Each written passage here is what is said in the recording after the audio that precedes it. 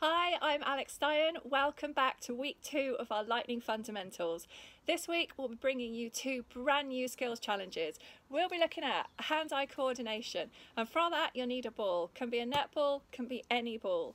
We'll also be doing a strength challenge for you, and we'll be looking in particular at routes into Lightning.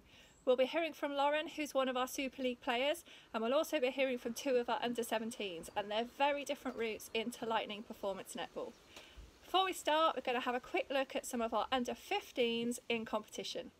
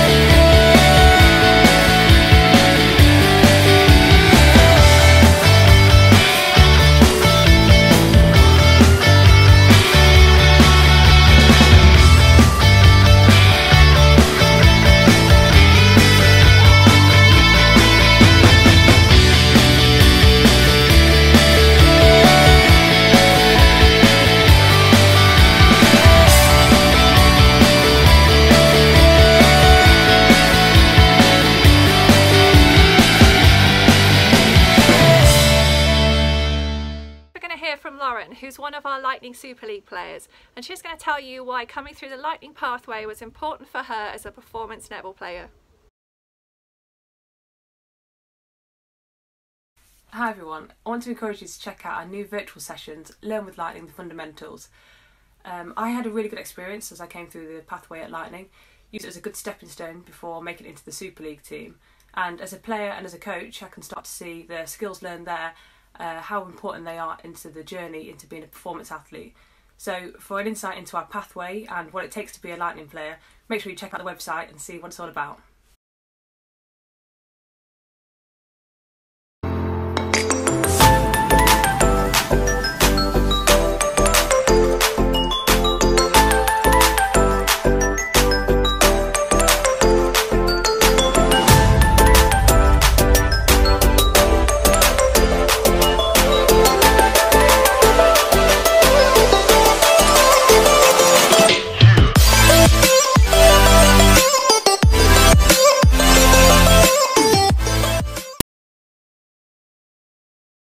I'm going to introduce you now to 2 of our under-17 Lightning athletes. They've both competed for Lightning this season, and they're going to talk about their routes through into the competition squad. Layla had the traditional route through County Academy and through club, and she's played for a long time. Hermione came from a very different performance sport. She came 3rd in the nationals for swimming, and she talks about her route into Lightning netball starting at year 10. Hi, my name is Layla and I play for Love for Lightning under-17 competition squad.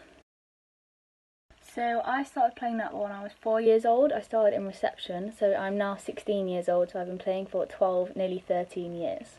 So I actually got into Loughborough through my county, which was Derbyshire, and my coach actually put me forward for the trials. So I trialled for the under-15s, even though I was still eligible for under-13s. And I was very nervous and I was very scared, but it was definitely worth it and I managed to get in. For me, the best part for playing for my county Derbyshire was the competitive side to it, because up until then I had been playing sort of league games and I was enjoying myself and I loved it, but I never really got a sense of like the competitive side of it. So when joining county I really got a sense of like my game was stepping up, because training was longer. I had more training and I had to really step myself up if I wanted to carry on with this, so that definitely challenged me, and the competitive side of it was really, really good. I kept on playing for Derbyshire for as long as I could up until I got too old, and it's definitely something I would recommend to anyone who wants to carry on playing netball. It's really a way to improve and to step up your game, but it's also how you can challenge yourself and move forward. So I actually got spotted by my coach that I have now through county, so I was playing a county final, and that's how I got spotted and scouted for an under-17s trial, and that's how I found my coach who I have now, who's really helped me to improve and change my game for the good. So it's definitely something I'd recommend.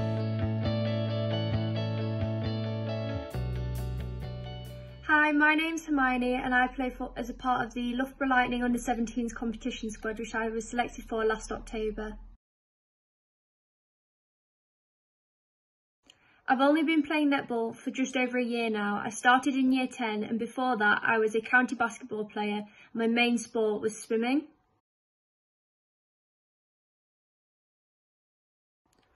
I got into netball through school. I turned up to a school netball session one day after school, and my teachers thought that I had some good potential and they persuaded me to trial for the county academy. And from there I joined a really supportive club who pushed me really hard, gave me fantastic opportunities, and then recommended that I trial for Loughborough Lightning.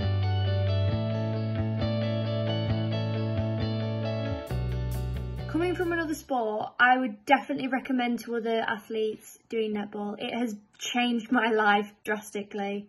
In swimming, you're pretty restricted to what you can do, but on a netball court, I can let my creativity and finesse kind of just show for itself.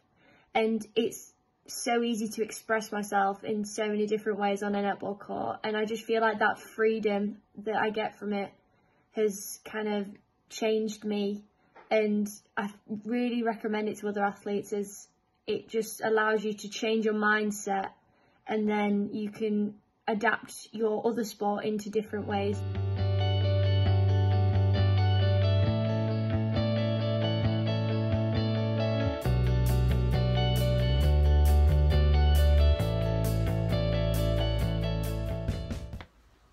Skills Challenge 3, hand-eye coordination and reactions. You will need a ball, can be any ball, and you'll need a flat wall with plenty of run-off space. You need to stand 2 meters away from the wall, so have level ground in front of it and no obstacles on the wall to set yourself some targets. Watch the demo and the safety advice. Film yourself and record your results. Have a look at how you compare to our current under 15, under 17 athletes, and if you think you've done really well, let us know. Essential safety advice. Ensure you are warmed up and have done some ball on wall warm-up passing as part of your warm-up before you try the challenge. Always have an adult present supervising you and have your parent or guardian's permission to share your video footage and results with us. You will need level and dry ground of at least 2 meters in front of a flat wall and some runoff space to ensure there are no obstacles to injure you. Be in sports kit, including trainers, and do not attempt the challenge if you are ill or injured. Reactions and hand-eye coordination. There are 2 separate challenges for you. The first one is how many alternating hand passes can you do in 30 seconds. And the second is a challenge of 30 passes across 3 targets. Set yourself up a spot 2 meters away from a vertical wall with flat ground in front of you. Set up 3 targets in a V shape. For challenge number 1, you only need to pick one of these targets. Challenge number 1, use your right hand to pass it at the target on the wall and receive it with your left. Then pass it with your left and receive it with your right. Alternate your hands over 30 seconds and count and record how many passes you do in this time. Challenge number 2, use your 3 targets on the wall. First, pick one target and see 10 passes with your right hand on the right target, 10 passes with 2 hands on your middle target, and 10 passes with your left hand on the left target. Time how long it takes you for the 30 passes from the start to the end. My coaching tips for Skills Challenge 3, hands-eye coordination and reactions. When you're doing ball on wall work, any ball is fine. Set your targets up and have a practice. First thing is the fingers. If you have firm, rigid fingers, it's going to hit it, it's going to hurt, and you won't get the control. The control for the wall work and passing comes all the way from soft fingers and through to your fingertips. Try and keep your head looking ahead at the target on the wall. So you're using your peripheral vision to catch it, but you're focused on the target. Soft knees, move your feet to adjust, and keep a rhythm going. So how do you benchmark against our current under 15, under 17 Lightning Academy players?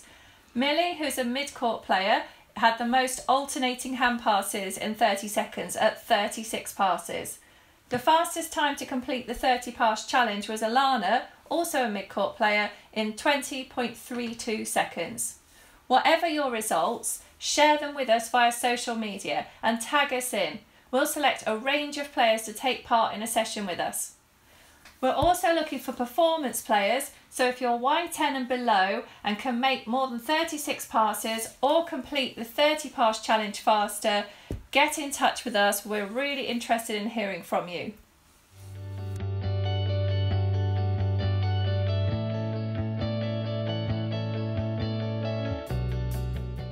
For the strength challenge. Firstly, why is a jump test a strength challenge? Yes, it challenges the lower leg strength, but it also challenges the stability. It challenges your ability to pull in from your core and your strength throughout your body. So when you're doing the triple hop test, try and keep the momentum going. Don't stop on each of the jumps. Try and use each jump to come off and carry on to the next one. When you land the final jump, you must stick the landing. So sink into that landing, try and pull in with your core, tuck your hips forward and sink into that landing. There'll be a real test of core strength. If you start wobbling on the landing, then have lots of practice. A little bit of stability work needed. So pull in, sink in the landing before you stand up and release. It's really important you do both sides of your body and you look for an imbalance. If one side is really strong and you get a good distance and the other isn't, that could lead to injuries. So you want both sides of the body as strong and stable as the other. So, triple hop test. Swing your arms backwards, head up, jump forward, swing the momentum of your hands and push forward off each hop to sink in with a landing. Watch the demo and the safety advice. Film yourself and record your results. Have a look at how you compare to our current under 15, under 17 athletes. And if you think you've done really well, let us know. Essential safety advice. Ensure you are warmed up and have done some jump and land work as part of the warm-up before you try the challenge. Always have an adult present supervising you and have your parents or guardian's permission to share your video footage and your results with us. You will need level, dry ground and to ensure there are no obstacles to injure you. Be in sports kit, including trainers, and do not attempt the challenge if you are ill or injured. Skills Challenge 4 is the triple hop test. Set yourself out a starting marker and balance on one leg. Take 3 hops forward without putting your other foot down and mark where you land. Record the distance of your triple hop and then try it again on the other leg, also recording your result. Stick the landing for 1 to 2 seconds for a valid jump. My coaching tips for our strength challenge for the triple hop test. First thing is your head. Try not to tip it forward. It's the heaviest part of your body, so keep it nice and upright and keep your body in line. Arms. Swing your arms back for momentum on that first jump. For each jump, use the momentum of the last. Push all the way through up to your feet to carry you forward. Most important thing is that you stick the landing for it to be valid. In netball, we need nice and strong and stable landings. We need to work on both sides because you want to avoid injury. If one side is strong and the other isn't, it creates an imbalance which really increases your risk of injury. So work on both sides, stick the landings. As you land, keep your feet in line and your knee in line and sink back into that landing. Tuck your hips under, pull your core in nice and strong and balance yourself up again. And do the same on both sides of your body. And once you've got the hang of it, see how far you can push it and see if you can beat some of our under 17 athletes. So how did you benchmark against our current Lightning Academy players? The longest triple hop and stick was Hermione. Her court position is a shooter. Her distances were 6 meters 10 and 6 meters. If you are year 10 and below and can triple hop test further than 6 meters on both legs, get in touch with us. But we're also interested in hearing how you've done, whatever your results. Share them via social media, tag us in, and we'll select a range of ability players to take part in a session with us. Thank you so much for joining us for week 2 of our Lightning Fundamentals. Next week we look at a couple of things. One, what else other than the fundamentals of strength, stability do we look for from athletes? How can you improve and develop in this off-season, this extended off-season? How can you make the most of the time? How can you prepare for trials? And any hints and tips of things we're looking for when we see athletes on court. We look forward to you joining us next week. Enjoy trying the skill challenges. We've got 4 skill challenges out there. All suits completely different court positions in netball, from speed and agility to vertical jumps and strength.